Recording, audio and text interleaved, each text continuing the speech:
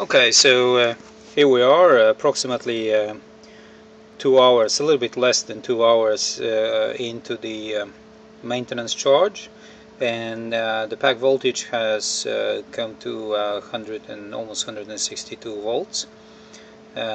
We have overcharged 17 amp hours, and the battery pack temperatures are 28 degrees, the average and the max, which is very good. That means that the whole battery pack is heating up together.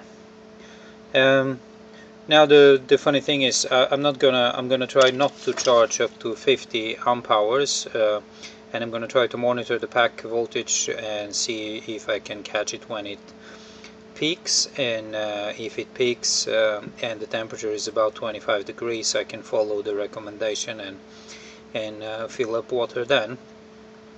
Now in the meantime, I can show you the equipment. This is the water bottle. It is approximately sat on the same level as the roof of the car. This assures a proper pressure. And then I have my watering tube, and it has this a proper connector. And then the other interesting part is the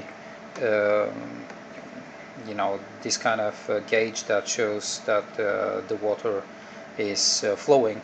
I have already evacuated all the air by just allowing some water to flow into the bucket here, and so we are ready whenever the car is ready.